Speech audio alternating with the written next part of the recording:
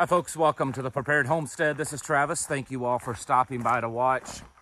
I was thinking yesterday evening, last night about this video, about what to talk about. And this is a subject that is near and dear to my heart, and probably many others, and that is children. But what about the children? Of course, you all know that I'm a father. Some of them are adults, moved out of the house. There's still 3 living at home. And I will flat out tell you, the reason why I do what I do, not necessarily prepping so much, but getting on here and making videos, building community, really focusing on community. A big reason is because of my children and other children. If it wasn't for children, I'd probably at this point be living some recluse lifestyle away from the rest of the world and just say, well, let it all burn. My wife and I have actually talked about that. If we didn't have children, that's probably what we would do. Is find a place as secluded and remote as we can and just, watch the world burn. But we don't have that option. Many of you are in the same position. Maybe you have children, grandchildren, nieces, nephews, or you're in a position that you have a lot of influence over children. Maybe you're foster parents, whatever it is.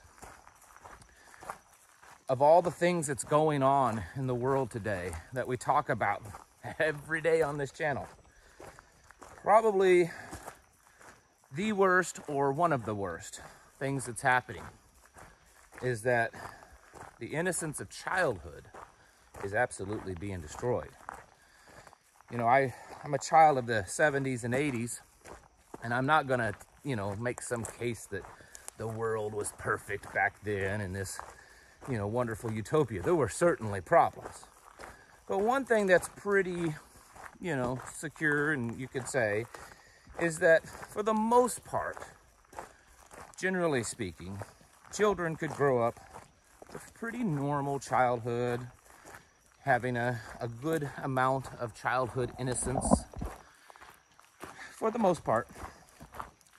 Today's world, it's a mess. It's absolutely demonic.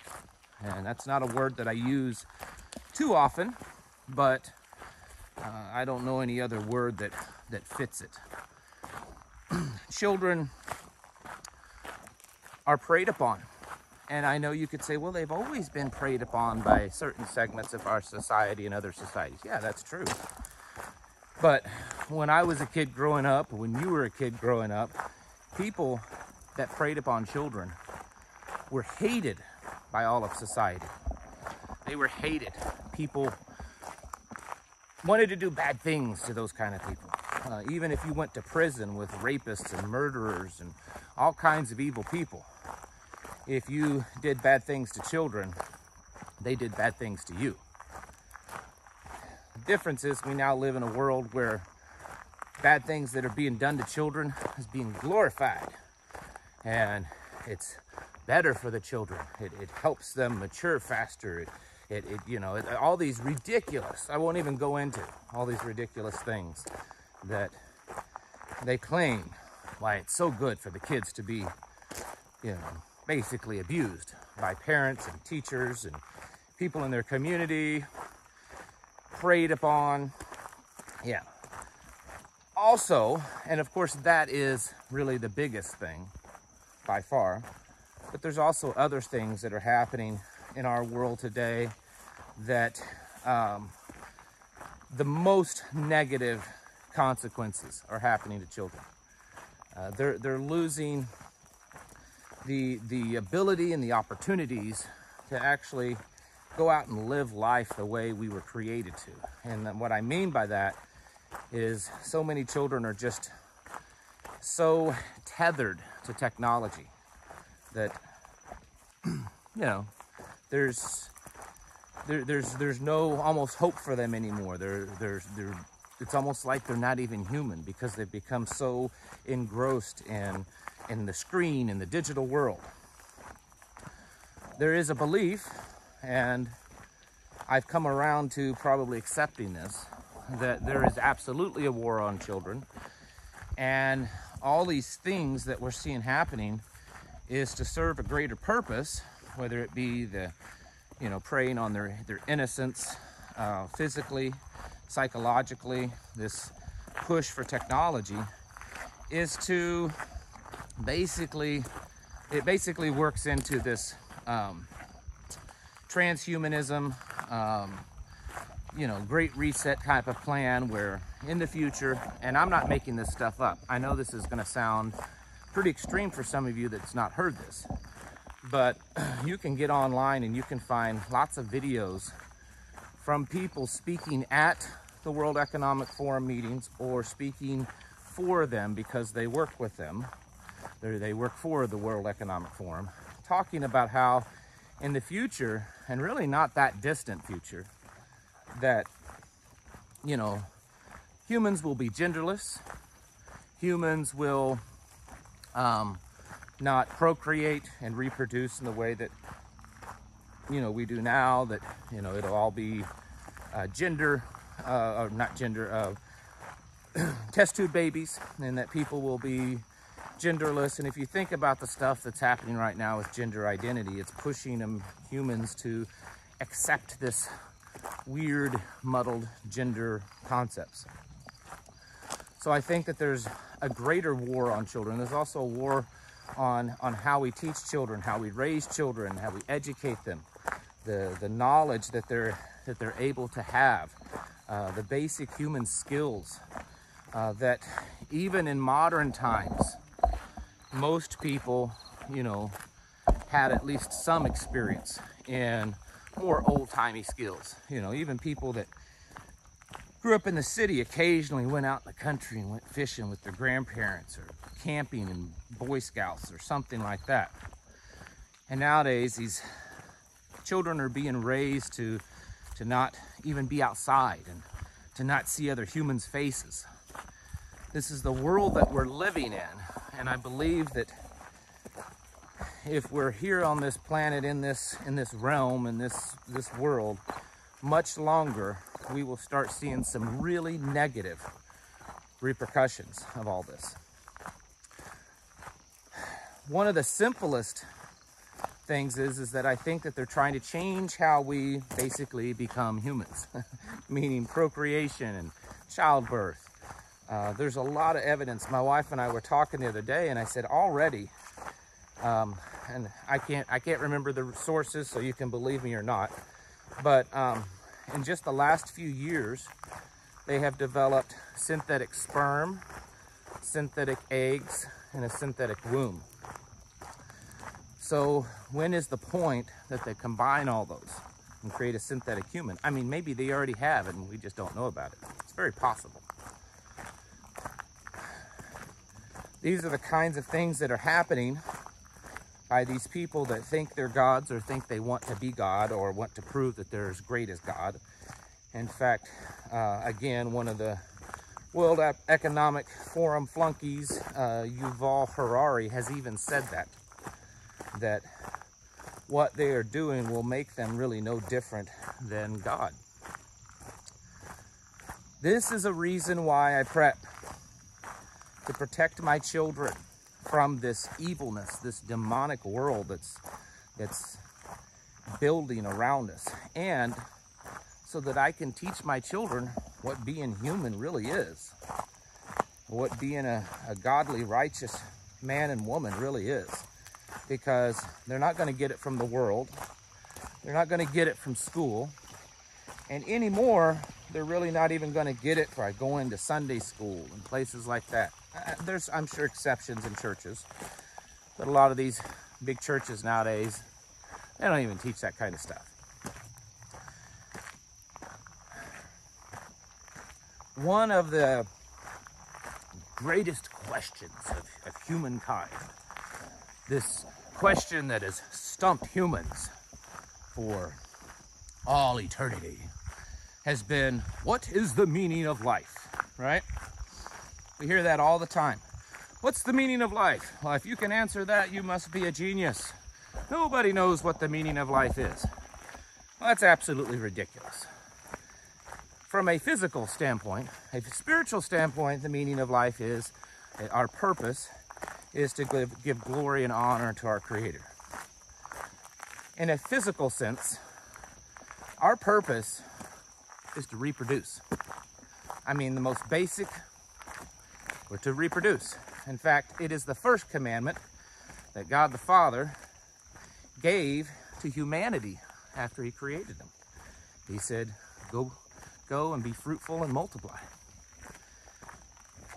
And this is, in the most basic biological sense, what all life is doing. It's reproducing itself. It's making something better, improving. I've told all of my children, and I tell them this often. In fact, the adult children, I still tell them this. Don't be like me. Don't try to be like me. Don't try to emulate me. Don't. Be better than me. I tell them to see how I am, how I've lived, what I do wrong, and what I do right, and take that and be wise and become better than that. That's what we do in life, okay? We're constantly striving to be better, to improve our mind, improve our body, improve our soul, our spirit, our spiritual walk. That really, in the most basic sense, reproducing and improving is the meaning of life. In fact, I believe that you could say that's exactly what the be fruitful and multiply command is. Think about it. You could say, well, the be fruitful part is about multiplying. Well, why did he say it twice? I personally believe the be fruitful means to be better, to improve, to have good fruits. And the only way you have better fruits, if you're ever a gardener or an arborer, you've worked with trees especially, is you have to have a better and better and better tree. The better the genes, the better treatment of that tree, it'll have better fruit. So you want to be fruitful and you want to multiply. Everything that's going on in this world today is the exact opposite when it comes to children, when it comes to families. It's funny how Satan is a mere opposite image of God the Father. I know, I'm getting a little preachy in this video. A lot of you like it. Probably some of you don't. Maybe you all need to hear it. I don't know. That really is at its core what's kind of going on if you think about it. We're trying to pervert and pollute the mind of the child. Remove them from the family setting, which is exactly where they were meant to be, where they were created to be.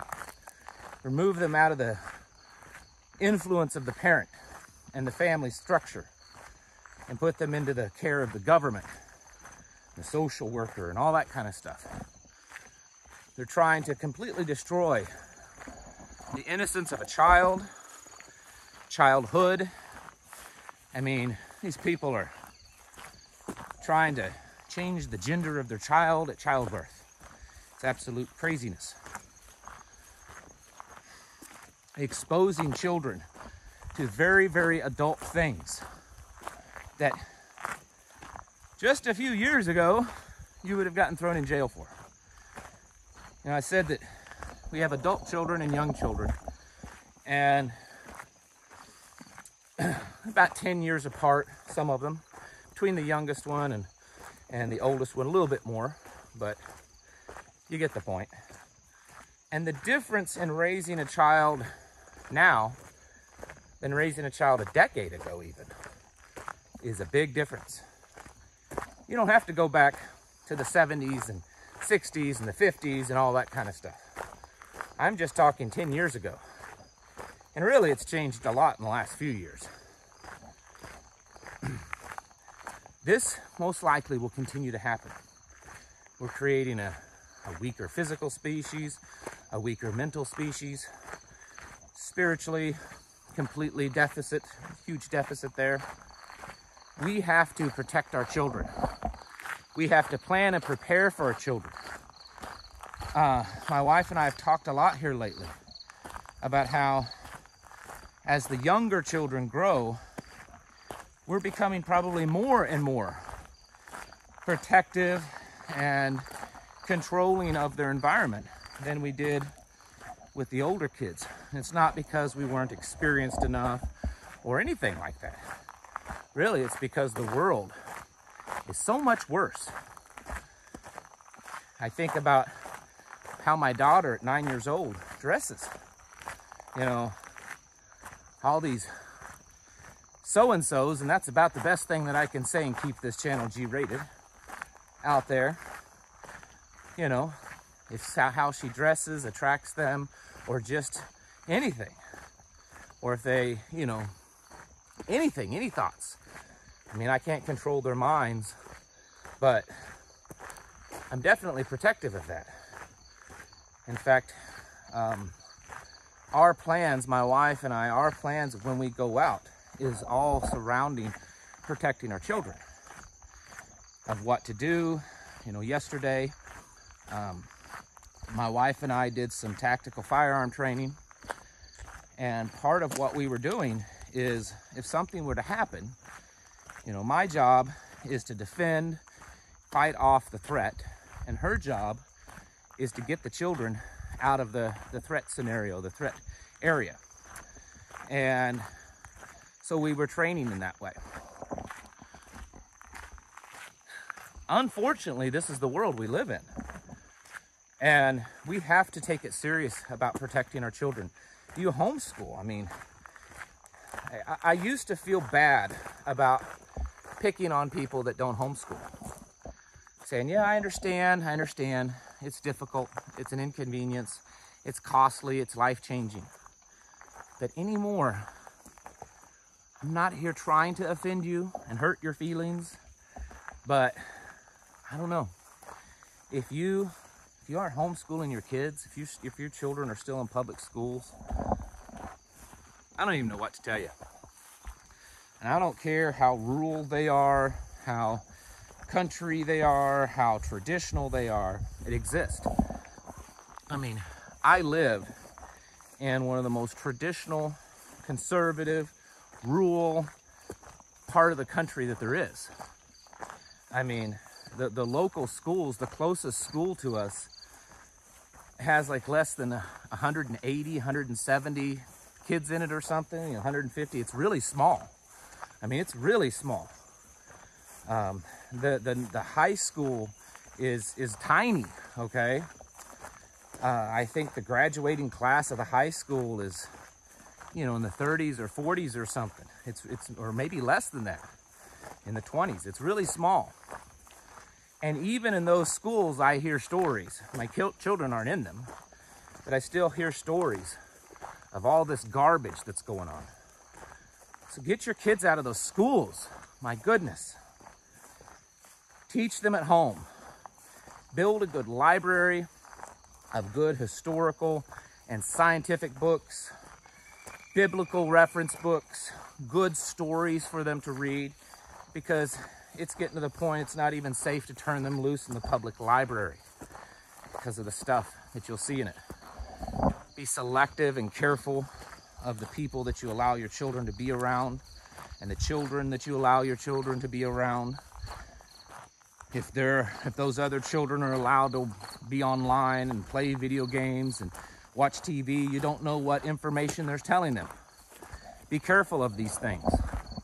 Protect your children. I hate to sound like some Democrat, liberal, but really, right now, a lot of it is about the children. And we have to step up our game and be warriors, mama bear and papa bears, and protect them. Because there is a war against our children and against childhood. Folks, get your houses in order. Prepare yourselves mentally, physically, and spiritually. Thank you for watching. I'll catch you in the next video.